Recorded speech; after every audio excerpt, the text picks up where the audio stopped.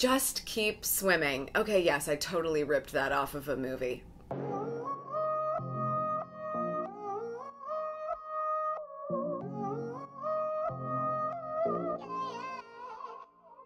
Hey there, welcome back to Amy TV. Recently, I made a video about 10 habits of highly successful people, and if you saw it, a lot of you left comments saying that you loved it and that you wanted to see more, so today we are continuing that series. It's always good to get a refresher on this. You know, maybe you're going through a little bit of a lull right now, feeling a little bit less confident, just hearing some of these things that you can work on, things that highly successful people tend to do, or a lot of them like to do, to be on their A game. It's nice for us to be able to go, okay, I can do a little bit of a reset here, I can try some of these things, see if they work for me, so that I can get right back on track. So if that sounds good to you, you want to hear about some habits of highly successful people, I suggest that you stay tuned for 10 more of those habits that you can try. Before we get started, make sure you subscribe to this channel. I make new videos every Sunday and Wednesday, and I want to make sure you see them. Sometimes they don't get to you, and I'm like, where are you? It's there. Why aren't you watching? And that might be because you're not subscribed or you're not getting a notification. All you have to do is press those buttons, and in theory, they'll work. I hope. Here are 10 more habits of highly successful people. Starting with keeping a daily journal. This might take you back to your young days when we used to have like a diary, right? Did you have a lock on your diary? I loved those. I would always pick them out at the bookstore, and mom would be like, no, you can't have every single diary that the entire world creates. But thinking about logging your days and logging the things that you do, logging not just the tasks you've completed, but wins or things that you're grateful for. Just keeping a log of that is great for your own mindset, being able to continue to push forward. You don't lose track as much. You're taking those things out of your brain and putting them down on paper. We talk a lot about that. We've talked about morning pages here. This is just another way that you can do that. A lot of successful like to do this not just for the sake of being able to go back and look at it later, but just to be able to be in that habit of writing and logging and really documenting in your own brain what you've accomplished. So try that if you're thinking you do want a daily writing routine and you want to do something that successful people tend to do. Simply log your day. And it doesn't have to be complicated either. You could get like the 5-minute journal. There's even an app where you just write 3 things down every day. It doesn't have to be a long, extended thing. Just do what's right for you. The second habit is treating food like fuel. This sounds so lame, right? Like, who could go for a cheeseburger right now? But when you break it down, you know that your body starts to feel different when you're not eating the right foods, when you're not treating your body with respect. And that is extremely important when you're trying to be successful in any capacity. You don't want to get sick, or you don't want you to wake up one day and not feel at your best when it's a really important day, or even just any other day where you're trying to be as productive as possible. When these things start to become important to you, you look at food a little bit differently, because sometimes it's just not worth it to indulge when you know you have a lot riding on what you're doing. My number 3 habit is prioritizing time unplugged. I actually really worked hard at this on my honeymoon. You know, there were certain things I had to do which I was bummed about. I had scheduled things a little bit over my vacation. I wish I wouldn't have done that. But I did realize at a certain point picking up my phone all the time was just not great for me being able to kind of take that time out to really truly take that vacation. Because when it comes down to it, Instagram is fun, but it's also kind of a job for me. So it's kind of hard to find that line and draw it. But if you actually set the phone aside, put it in the safe, turn it off, leave it at home, whatever the case may be, maybe it's a smaller version of that. Maybe you just have time unplugged after a certain time every day, not just your vacations. Prioritizing that time unplugged is a great way to make sure you remember what your own thoughts are, not just what the rest of the world is trying to tell you, because, yeah, that can get to be a lot overwhelming and annoying to forget what your own thoughts are. You don't even realize it because you keep just filling them with other people's.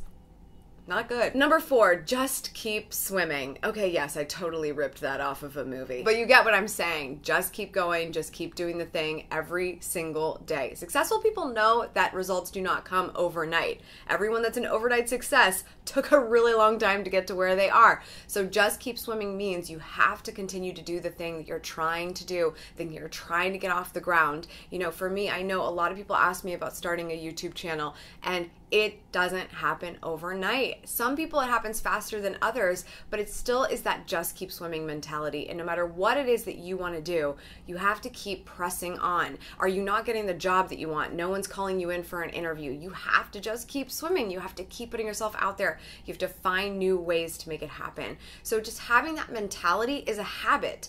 And maybe that's where some of you get hung up, right? It may not just be a habit for that to be in your head yet. Knowing that's going to change the game for you is a really big step. So just keep swimming. Shout out to Dory. What up, girl? The fifth habit is super important, and that is listening to feedback. No matter how hard you're working on your thing or how much you think people don't understand, really listening to feedback when it comes in is super important. Most importantly, it's important to listen to that feedback from the audience that you serve. So that could be your boss, that could be your parent, that could be your YouTube community. It could be a lot of different things. But listening to the feedback from those people who are directly affected by what you're doing and how you want to improve is a massive habit that we all have to take more seriously. And it's easy to take a lot of things personally, but in reality, if someone tells you, no matter how they do it, verbally or just in their actions, what to do or how to get better, you really have to be in a position to listen so that you can make that change and move on and go forward and become successful. The sixth habit for me, I think, is a fun one because we talk around here about how to-do lists are so pointless. If you haven't actually scheduled the time for something, it's not a thing. Well, a really good tip would be to limit your to-do list. So if you do still have to have tasks that you have to prioritize every day, limit it to just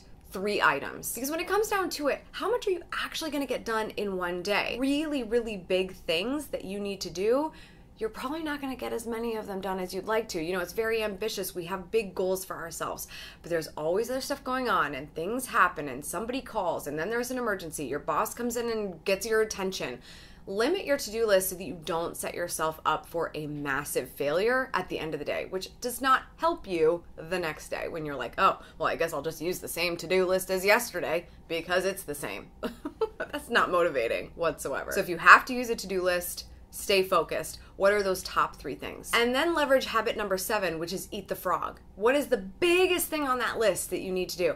That's what you should be doing first thing. Get it out of the way. You are at your best earlier in the day. I know a lot of you do not believe me on this, right? We talk about this in the early morning videos where you're like, I don't know, Amy says I'm at my best at 5 o'clock in the morning, but I believe that that is not true.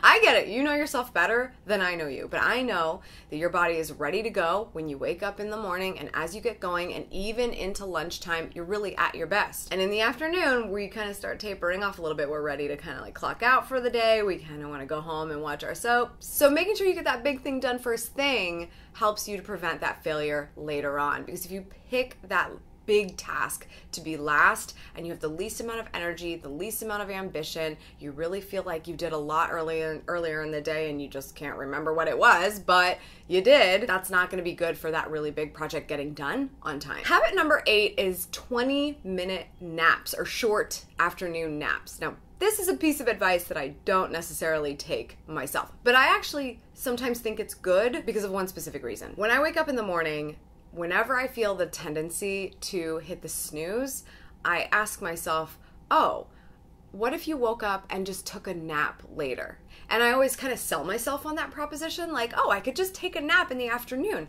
That's what highly successful people do. So I will wake up on time early in the morning, be at my best, and then if I'm still tired later, I'll take a nap. But I never need one, so that's really not working for me. I don't take naps in the afternoon, but there are a lot of highly successful people that do that. And something as simple as just 20 minutes in the middle of the afternoon to kind of revamp during that time I was just talking about where you're sort of tapering off and things are not good. Re-energizing, just giving yourself 20 minutes. You're not going into a full sleep cycle because that would not be good, okay? I have actually read about a lot of CEOs that do this, and they even have a room that is designated for naps at their organization. So think about that, you know, can you fit in a little bit of shut-eye, just enough to re-energize so the second half of your day could be effective? The number 9 habit is to keep moving. So anytime you can find an opportunity to move and not be sedentary is a great idea. A lot of us have sedentary lifestyles. I know I'm sitting at this computer a lot of the time and I'm editing videos, and I'm sitting in meetings, I'm sitting on a phone call.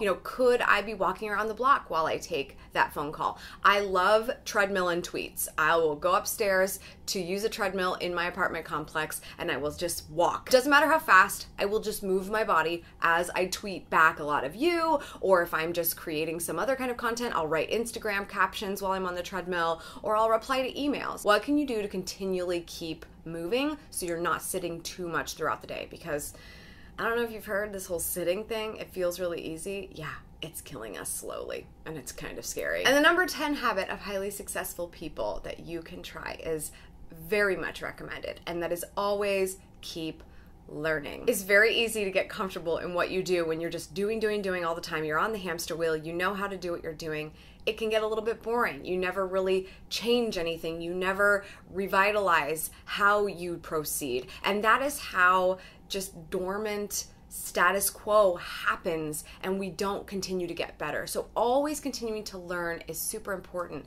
Even if it's something that's just fun for you. Are you taking a foreign language class? It doesn't matter what it is, always keep learning. If you work in a specific industry, another thing you could do is just be learning about the industry every single day. Never make assumptions that you always know what's going to happen. You can stay tuned to really, really smart news outlets and always be learning. Just from my own experience, I know that this is important because you can get so complacent if you do not just keep challenging your brain, and it just makes everything so much more interesting when you just keep learning. And it's really simple. There's so many resources we have available to us.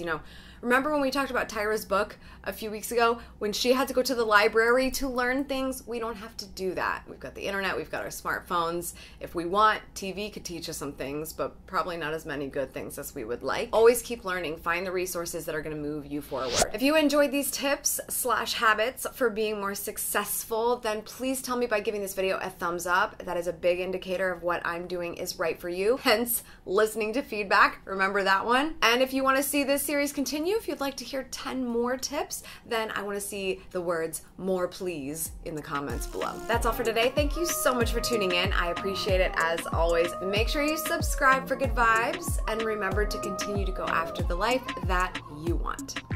Cheers.